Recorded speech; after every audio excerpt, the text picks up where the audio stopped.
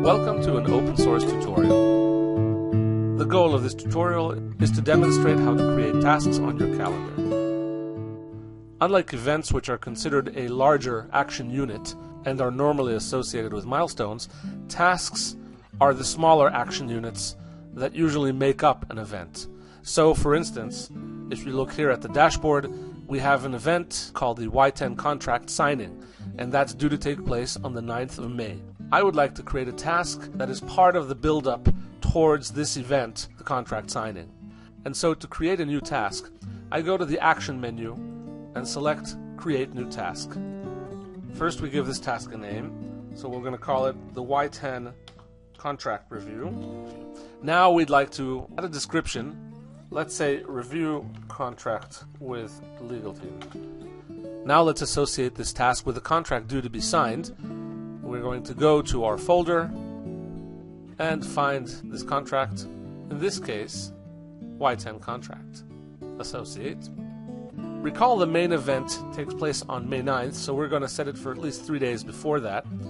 And we ask ourselves, is this a recurring task? In this case, we'll say no.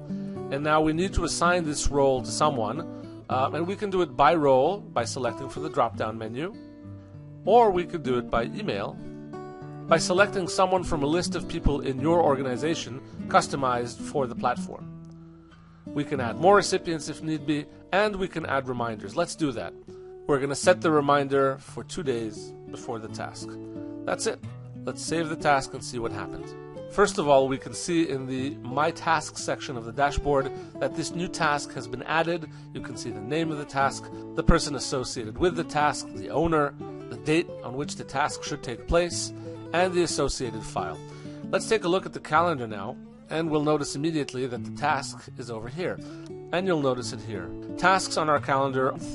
We've set a reminder. Remember, we set a reminder for 2 days before the 6th, so that would be on the 4th. Yes, here it is. And reminders, of course, are noted in pink on the calendar. So we have a reminder for the contract review on the 4th, the actual contract review. We have a reminder for the signing for the contract on the 7th, and we have the contract signing itself on the 9th. So here you have a good example of a task and a reminder for the task supporting an event on your calendar. When we hover over the task, we have 3 options highlighted here.